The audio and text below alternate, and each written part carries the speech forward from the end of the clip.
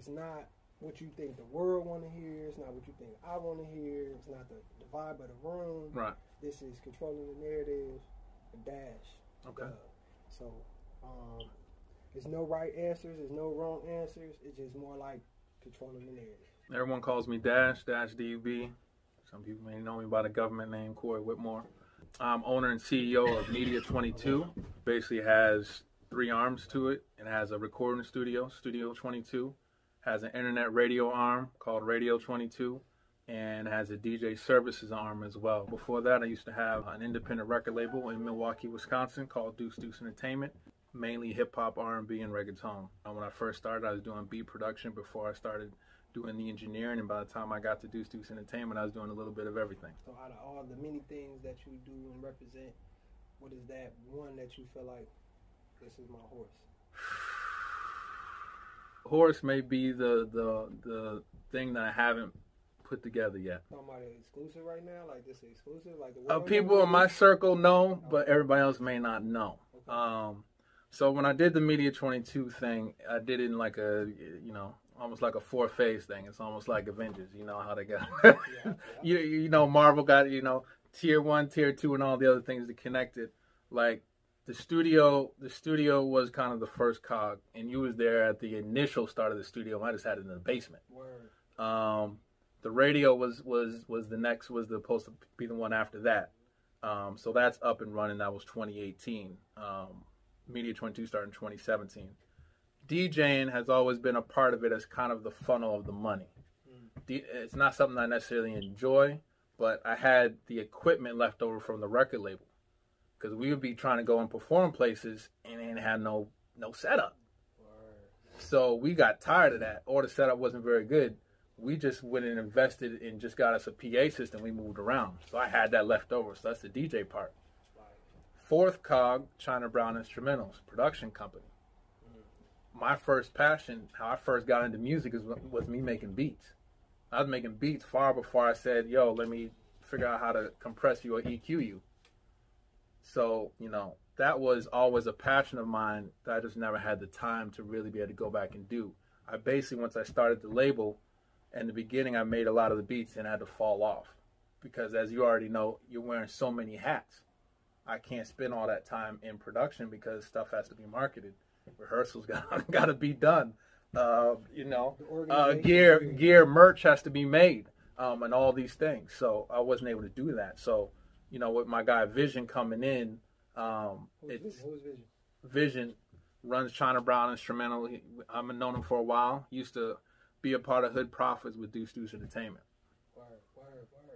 So we had that connection. He's still in the mill. He said, yo, I got this idea. Boom, let's do this. And I'm like, yo, I wanted to go in that direction, but I didn't have time to head it up.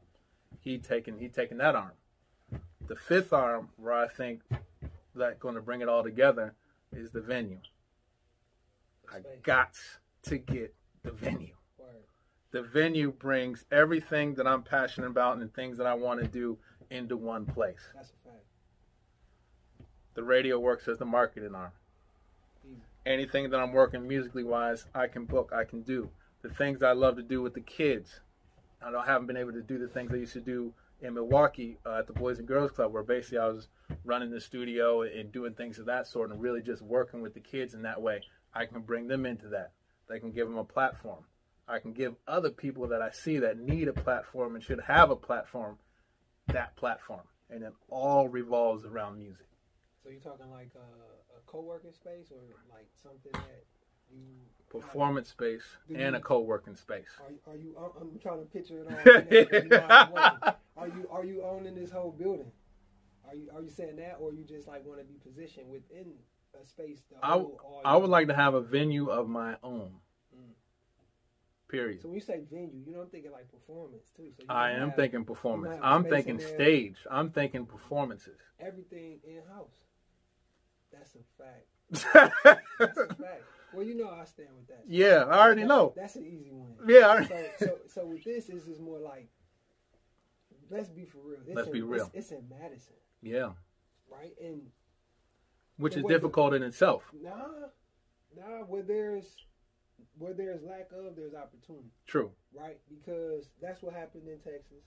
That's what happened in New York. That's what happened in California. Right. Somebody probably with some deeper pockets had an idea, and then it spread because it was good enough. Right. So Madison is something like St. Louis in a way, where you got to show them. Yep. You feel me? So it's like, if win this, because it's manifesting, whether it comes through whatever source, Madison will have a record label type of resource. Right. Right? But it's going to be used in the modern day world of like Netflix. Right. Meaning it's just like more affordable for a monthly rate. Right. You know what I'm saying? Yep. And that's where it's going to become McDonald's.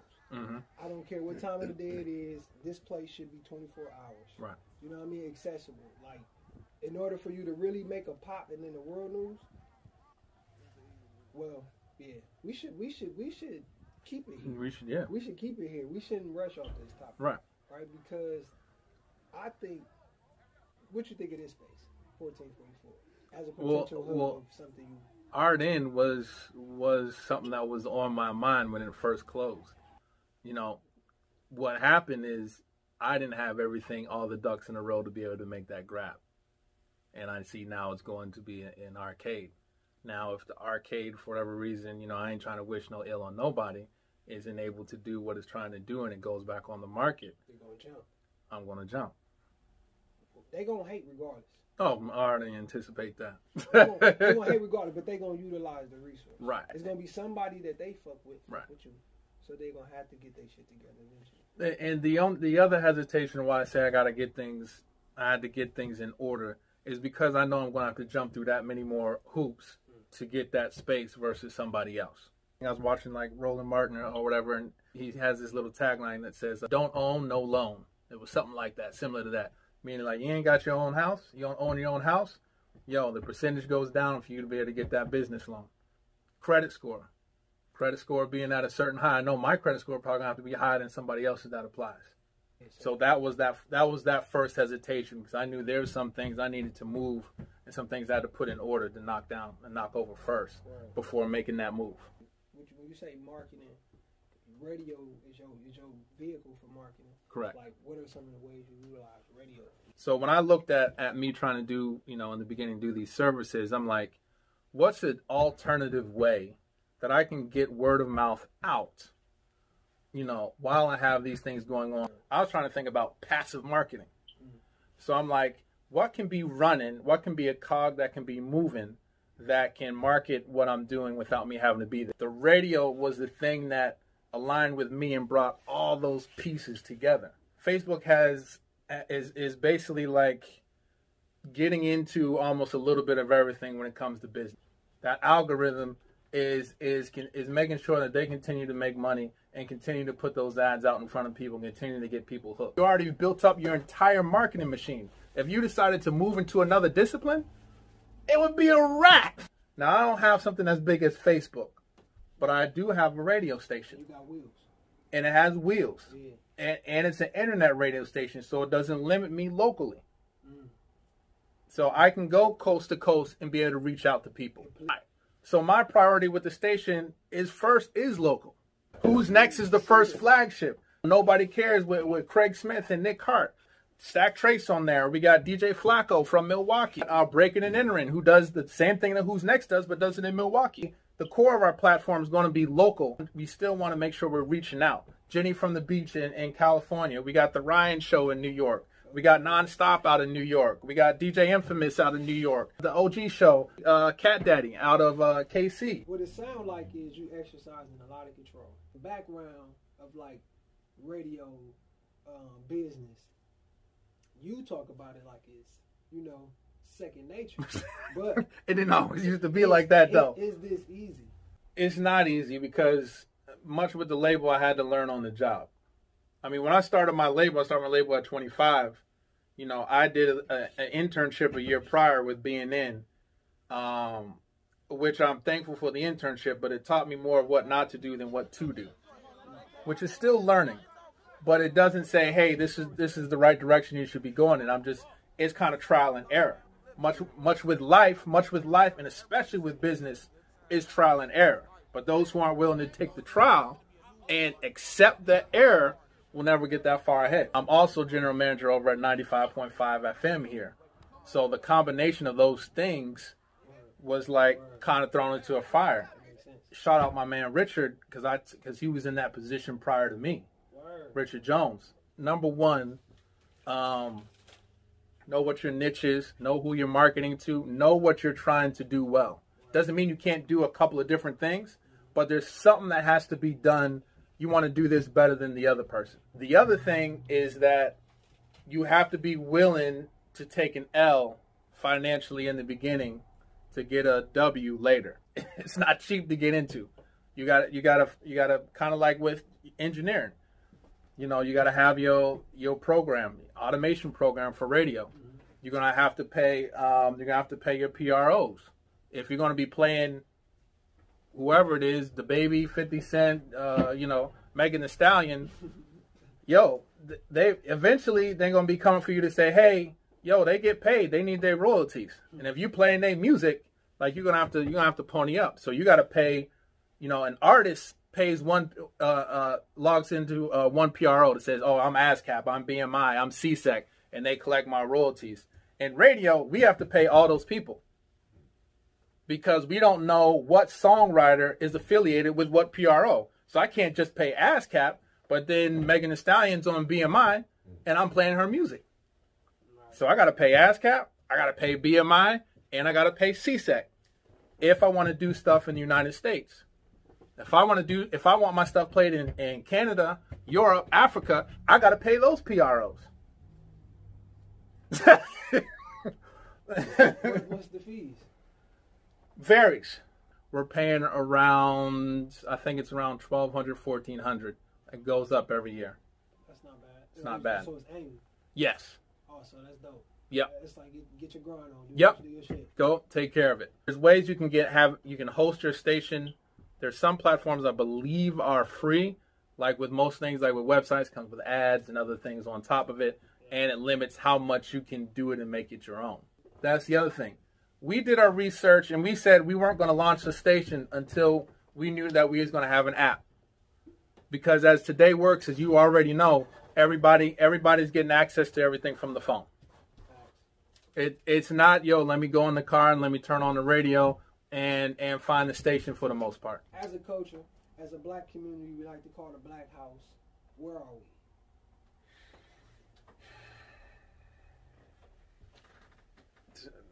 I would say we're looking for leadership.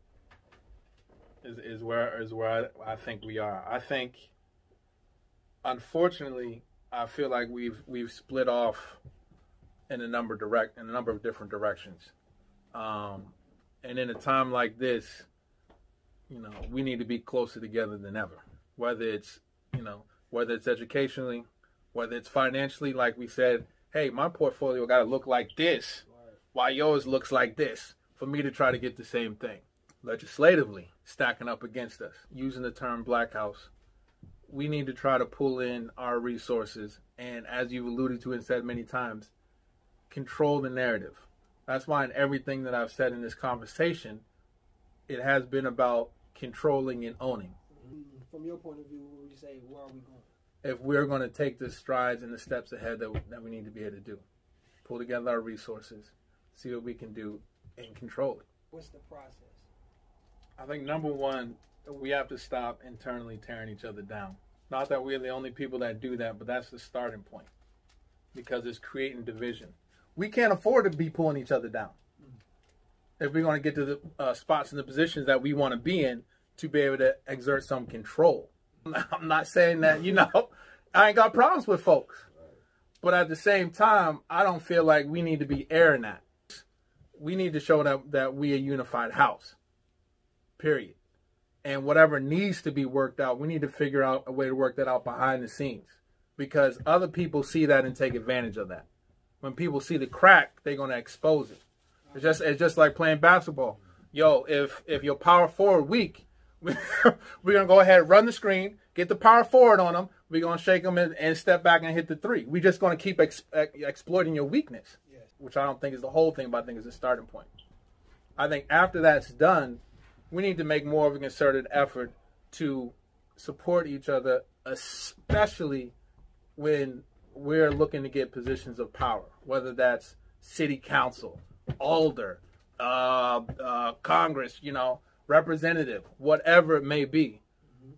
When I first moved to Madison, I think I was here about a year or two, and Rob Dees was running for alder. And every time we bring up something politically, I admit to Rob Dees, I'm like, yo, I'm just kicking myself, G, because I could have did more, and I didn't do more. And I'm like, yo, I'm not gonna let that happen again, because we could have had a different narrative. He could have influenced some change. That may have been the ticket for me to get that venue. But I didn't do the work. I supported him. I did the basics, but I didn't do enough. I didn't go out of my way to make sure that brother got in the spot. We need to be doing that for each other. You got Brandy Grayson. You got Nikki Conklin. I did an interview with her. She's running for alder for District 9 over by Memorial. We got to be behind these people, and we got to do more than just show up. It got to be finances too. It got to be time, finances, or whatever you can do. The one thing I learned from the whole Trump era is that voting is not enough. Voting is not enough. And that was the last time that I just voted. Since then, I've been doing far more than voting. Whether it is giving you a platform, whether it is sending money. Yo, I sent money down to Georgia. I'm not playing. Like, it's a different game for me. I feel that we need to do whatever we can to make sure we have people that reflect our values, where we're trying to go, and can open up doors for us. We need to do what we can to put them in position. That's what the other side does. That makes sense, bro. That makes perfect sense to me. What would you say is, speaking of unified front, what is something positive about the Black House or the Black community? Oh, there's a whole lot that's positive about the Black House and the Black community. Black folks, man. Black folks is the most passionate folks you're ever going to meet. Black folks are some of the most forgiving folks that you ever going to meet. Black folks are some of the most talented folks that you ever is going to meet. We have a wealth of resources inside of us, inside of all of us. I think what stymies that, or what stops that sometimes, are the structures that have been put in place over a period of time, over history, to contain that, to create a disconnect within the house. All those things have been done intentionally. I still remain optimistic. We start to take some of these steps, and in the places we have. I mean, what they doing in Georgia and Atlanta right now? Who would have thought that? Who would have thought that? But that was time and time and time in the works. From the outside looking in, that joint looks strong. It looks like a united front. You got homie with the studios down there, Tyler Perry. I mean, yo, that's looking like a real life Wakanda right now. I'm saying, that's like a real life Wakanda. Now we got to figure out how to duplicate the blueprint, because they're at every level, making the decisions, slowly making the changes. Turning that state blue, that was miracle work. I like to think my money had something to do with it, but I know it didn't. I didn't say that much. Speaking of money, this week, today, last month, this month, how many black businesses would you say you supported? I don't have like a number, but I would say black businesses that I've supported. I mean, anybody that has a product that's come to me for a product, I've never mind spending, never mind dropping money. I try to bring together black businesses that don't know yet that they're a business. That's part of what the podcast or the radio station does. Is to bring people's ideas together, whether it is in podcast form or it is in radio form, and to show them how to monetize it. We got to get to this number so we can start selling pre-roll. We can start selling post-roll advertisement. Here's what you need to do with your radio show, because if you get it syndicated, you can charge for these things. Then you can do these things. It's dope that you come here and you record and that you get out, whether it's a message or it's a show, but I'd rather have you be able to eat as well. Yeah. Anything that's sustainable has to have some sort of financial backing. So I'm not coming into it and say, oh man, these people are just going to volunteer for for a year, 2 years, 3 years, I wouldn't want them to do that because I would want them to receive something financially from that too. How many times would you say you shop at Walmart in like months? In a month, like how many times you say you step in Walmart? Twice. I mean, Twice. Okay.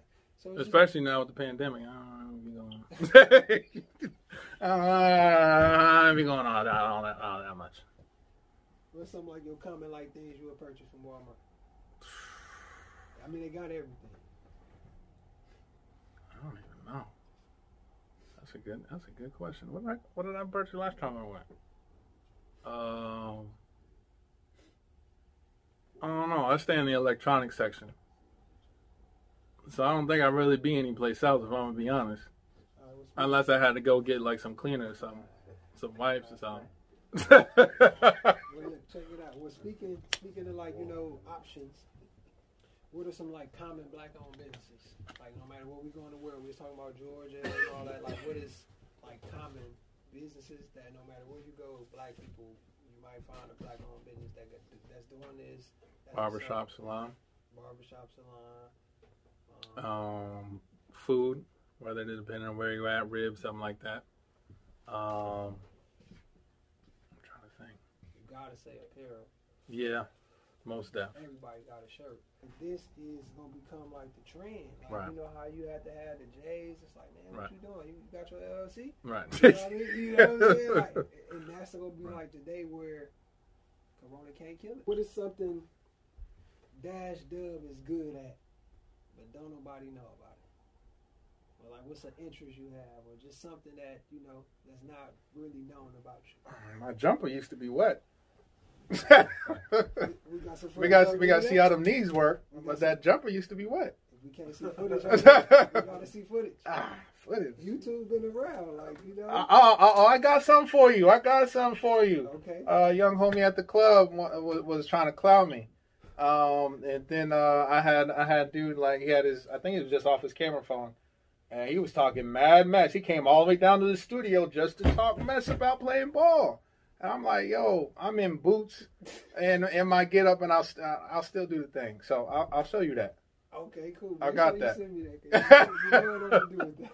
I'm gonna show you that one. Jumper used to be wet. Did you get him on film? Oh yeah. You got to see the jumper. A little bit of the handles. It's a little sloppy, but. Was you OC or you had control? Oh no, I had control. Say that. Brother wanted to run it back too. I was sad. What is one problem exclusive to black people? Like a problem we have, or a problem that has been created? Man, like that's even a better question. So I would say that history has put different races on different paths.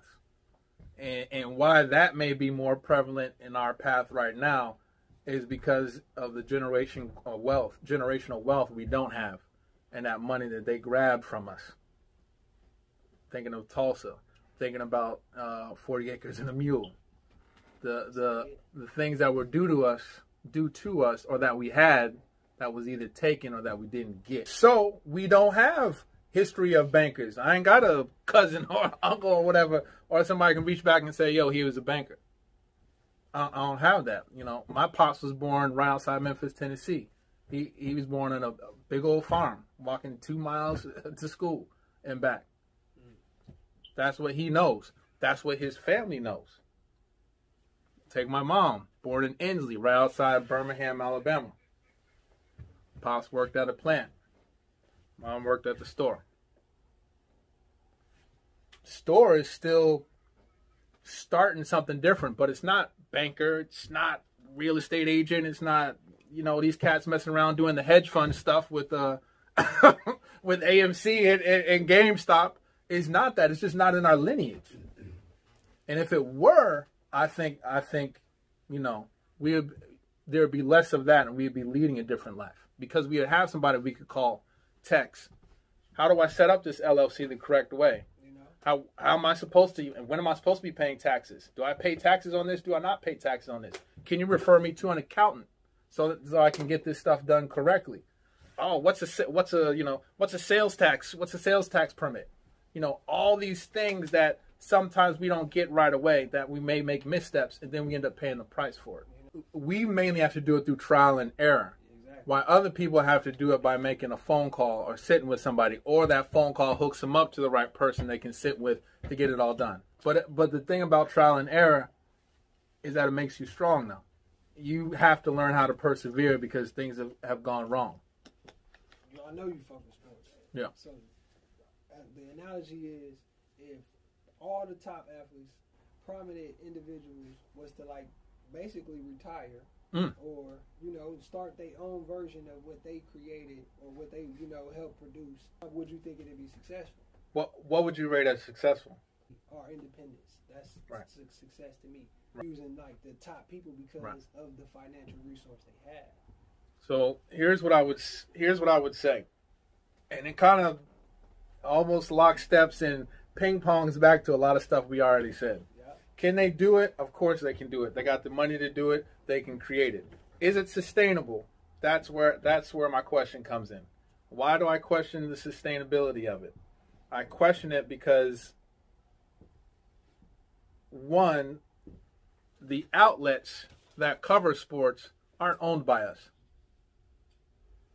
So they would have to have a deal locked in with an ESPN or TNT or some sort of outlets that can continually bring in viewers to continually make this run.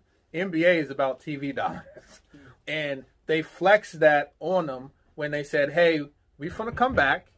We're going to do this many games of the regular season so we can get some of that TV money, and we're going to go into this bubble and do these playoffs. That's why I know. And cats had to get their checks too, and I understand that. Because you got people at all different salary levels on the NBA. But that was about, we need to not give up this TV money. We need to get this many games in so we can meet the criteria of this contract, and we can make that money. TV money is what rules the NBA.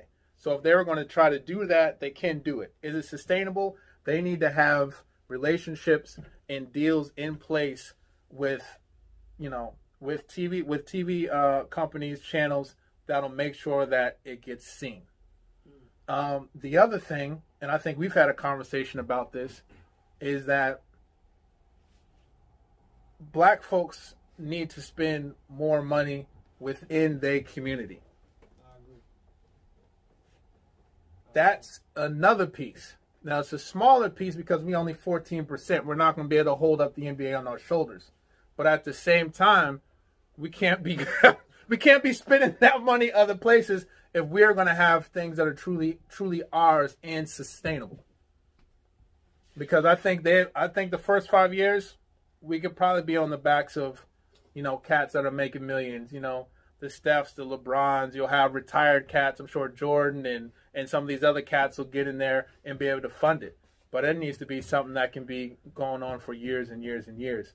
I don't see that you're able to do that without the TV people, without the television being in place, and to make sure that our dollars are really being funneled into that more than funneled someplace else. It's never like talked about amongst like the people in the NBA, but do you think that's probably why they position Ice Cube to do like the big three thing, just to test that idea out? Somebody got to play the sacrificial lamb sometimes. Because the NBA players had nothing to do. He ain't never played ball. That's probably right. to a non-compete right. game, right? Yeah. You know what I mean? I don't know. And I'm curious. And that goes back to, you know, I mentioned Rob G's by name, but going back to putting black people in the position in which, when the time arises, we have somebody we can actually go to, hold a real conversation, just instead of saying, yo, just come to my office, you run your mouth, and he says, yeah, okay, we'll see what we can do. Someone that we can actually have a conversation with to see, can we navigate this and make this work? So it still goes back to making sure that we're putting our own people in position of power and doing whatever we can do to support them. That's why the thing with Brandy Grayson was so important. Still important. And I hope that is part of what helps her get to the position that she's trying to go for. Same thing I did with Nikki Conklin. You know, trying to pull resources, things that we know that we can do and we can pull off, that we aren't necessarily getting paid for, but it's almost like we're making that contribution through time. Yeah. And let's talk about somebody that's really like taking steps to do it in the mirror. You know what I'm saying? And that's Kanye West. Right? Did you know the Yeezy was, made in America? I didn't know that. I did not know that. I thought I made the assumption it was someplace else. Let me tell you. So I appreciate that, huh? You tapped in. Yeah, without knowing. You tapped in. Right. But yes, what are some of like the obvious, that we know? Or like what are some of the benefits of just, Kanye West like setting that as an example by bringing his business to America where he knows it's not China, price-wise. Right. You know what I mean? Like what is like an example? Well, it takes me back to something else we talked about, me working at the Boys and Girls Club. So I took over the teen center there. It's a big teen center downstairs, whatever, on the south side. And basically they were trying to get their numbers back up because less and less teens were coming. And the person before me had moved on, decided to take a different job. Numbers were on the decline. They're saying, hey, what can we do to increase numbers? I thought of the little peripheral things like, oh, we could throw the dance. We could do that. And then, I'll extend studio time. That should help bring people in. But what was the biggest thing? What was that? The biggest thing was being present. And knowing that they had somebody that they could rely upon. That was more than extending studio hours. More than an extra hour in the gym. Because a lot of youth and people in general are looking for an example. And when they see it visually, that works on their belief system to say, well, then I can do that too. It can happen for me. So, a lot of them coming in and out was like, well, I don't know what's going on. I thought you were going to have this out. I thought we was doing this, and so-and-so's not here, or this is closed. It's not reliable. It's not something that I can see and continually see and be like, okay, yeah, I'm going to buy into that. When they saw my ugly mug there every day, doing whatever, let's run the movies, let's do the Madden tournament or whatever. Yeah, I'll play just so y'all can run up the score on me and dance around me or whatever y'all want to do. That's cool. and they started to see something that was consistent and started to buy in. Kanye works in the same way. People need to be able to see it and see somebody doing it and know that that's what they're doing to be able to buy in. So when they grow up, or somebody that may be Kanye's age, they say, oh man, Kanye did X, Y, and Z. Let me see how I did that. Okay. So we may not be I don't have that type of money, but I can still take part of this blueprint and apply it here and do something similar. Those examples have to be set. And that's why that's so important. When you think of brands like Nike, what's the first thing coming up? Beyond Jordan Duncan? Talk about it. A brand that has taken millions from our community. That's a perspective. And I know that they do things. I know that, they got charities and things that they put back in, but it's like, the only place I really see Nike is on a brother's shoe. Like, I don't visually see the impact or the buildings or the community centers. And maybe they just haven't been in the spots that I've been. Maybe that's what it is. Maybe I've just missed it. But the places I've been, I haven't seen more of a representation in the community that can give a positive impact beyond keeping somebody's shoes, somebody's feet warm, or you thinking you can now dunk because you got these. Or looking fly.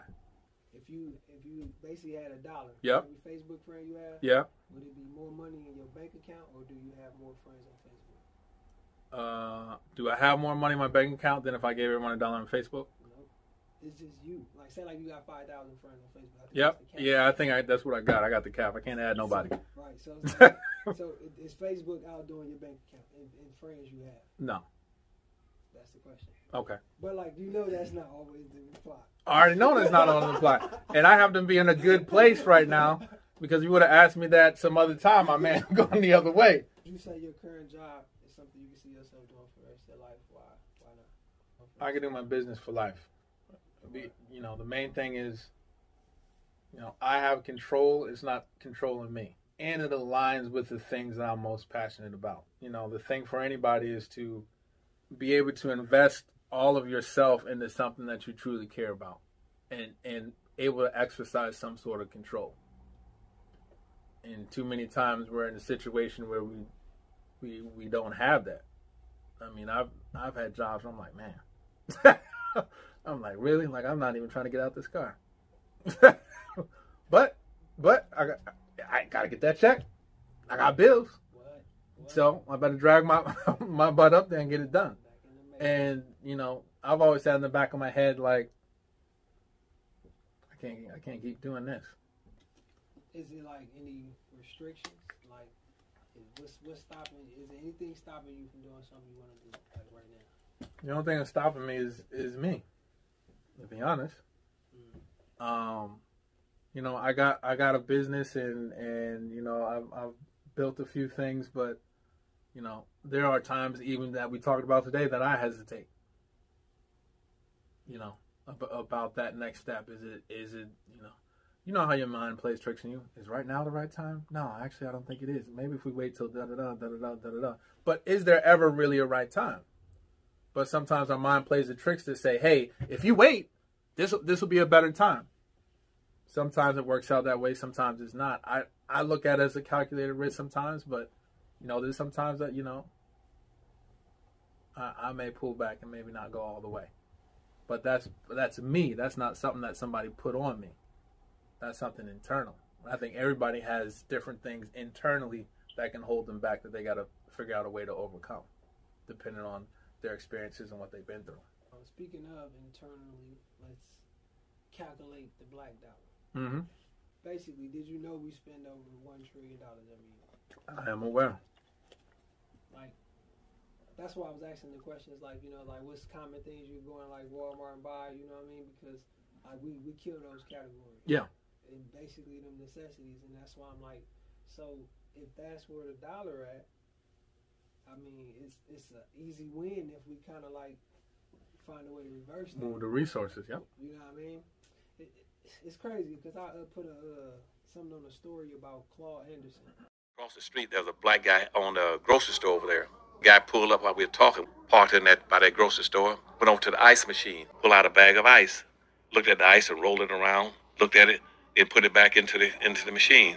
And then he turned right around his car, backed it up, and came right across the street where we were to a thing called Jack's Liquor.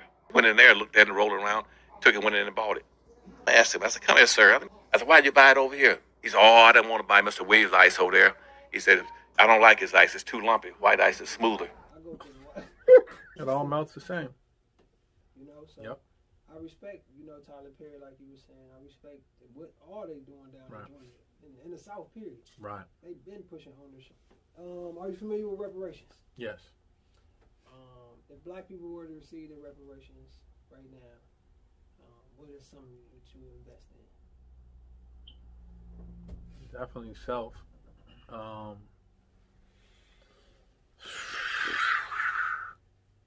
Self for a community center. Just due to my history. So it'd either be something that goes directly into the community center if I can pull it off, or put it into something which I can flip and make more money off that money to then get the community center. I just see what an important role that plays. And, you know, if you can get the right people within that community center, the long-lasting influence it can have. What's something positive about being a local black-owned business or just a local business in general? You know, since I moved here, for me, I like the interaction. I like getting to know people locally. It's not this faceless Amazon or something of that sort. Like, you can try and get to know what's going on in the neighborhood. You can get to know people. You can build relationships. And I think that's a big strength of a local business versus, like you say, going into Walmart, they got their paid hello person. But after that, you're on your own. Hey, man, the self-checkout ain't working. It was working before. I'm like, oh, all right. First, want to thank you. Appreciate it, one of many. LessWork, man. Y'all been grinding and doing it for a minute, man. Every time I see you, it's a level up. Man, we try. Man, I love it. I love it. So yeah, definitely want to give you and the organization a shout out. For anybody interested in radio shows, podcasts, things of that sort, you can hit me up, myradio22.com, myradio22@radio22.com. If you got tracks to send in, you want to try and see if you could do a show or a podcast on there, let me know. Be on the lookout for Media 22. That's the brand I got that we're slowly starting to build. Hopefully we got that venue. It's your boy Dash DUB. How am I controlling my narrative? Whatever I get into business-wise, to try to own it and control it and dictate the things that we want to do and put out and how we want to help and influence the community. That's how we controlling it. And I advise you to try to do the same thing. Wow. That's it, bro. All right.